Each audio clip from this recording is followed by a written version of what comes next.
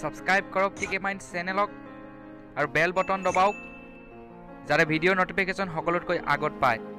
বন্ধুবান্ধৱীসকল, আপোনালোকৰ যদি কিবা কথা পাতিব লগা আছে তেন্তে এতিয়াই পাতি লওক, কিয়নো 1 মে'ৰ পাছৰ পৰা আপোনালোকৰ চিমসমূহ কাটি দিয়া হ'ব। অৰ্থাৎ আপোনালোকে পাতিব নোৱাৰিব কোনো ধৰণৰ কথা 1 মে'ৰ পৰা মোবাইলত। কিন্তু বন্ধুবান্ধৱীসকল, কিয় ইয়াৰ বিষয়ে মই আজি আপোনালোকক কম, গতিকে মই শ্ৰীপাঞ্জিত আপোনালোকে চাই আছে টিকেমাইণ্ড। আহক আৰম্ভ কৰোঁ আজিৰ ভিডিঅ'। বন্ধুবান্ধৱীসকল, ভিডিঅ'টো আৰম্ভ কৰাৰ আগতে ভিডিঅ'টোত কৰি দিয়ক এটা ডাঙৰকৈ লাইক।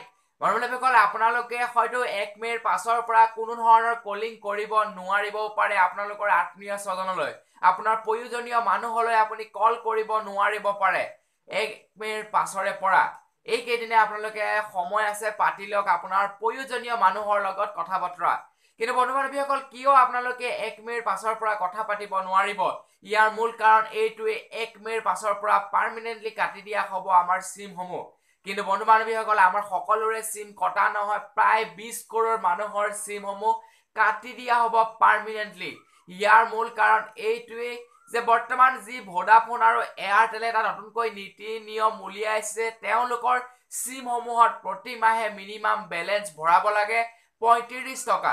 আৰু বহু গ্ৰাহকে কি কৰিছে, জিঅ' ফোন ব্যৱহাৰ কৰে। তাৰ ফলত যিমানবোৰ এয়াৰটেল আৰু ভোডাফোন চিম আছিলে, সেই এয়াৰটেল আৰু ভোডাফোন চিমসমূহত 35 টকাৰ মিনিমাম ৰিচাৰ্জটো কৰা নাই প্ৰতি মাহে। গতিকে তেনেধৰণৰ প্ৰায় 20 কৰোৰ চিম কাটি দিয়া হ'ব। গতিকে কি ঠিক, সেই 20 কৰোৰ ভিতৰত আপোনাৰ চিমটো পৰিব পাৰে। গতিকে এতিয়াই আপুনি 35 টকা আপোনাৰ মোবাইলত ৰিচাৰ্জ কৰি দিয়ক আৰু আপোনাৰ কলিঙৰ আনন্দ আপুনি উঠাই থাকক। গতিকে বন্ধু বান্ধৱীসকল, আজিলৈ ইমানেই। যদি ভিডিঅ'টো ভাল লাগিলে লাইক শ্বেয়াৰ কমেণ্ট কৰিবলৈ নাপাহৰিব আৰু যিসকল লোকে মোৰ পৰিয়ালৰ লোক আহিছে প্লিজ তেওঁলোকৰ পৰা ছাবস্ক্ৰাইব কৰিব। ধন্যবাদ। জয় অসম।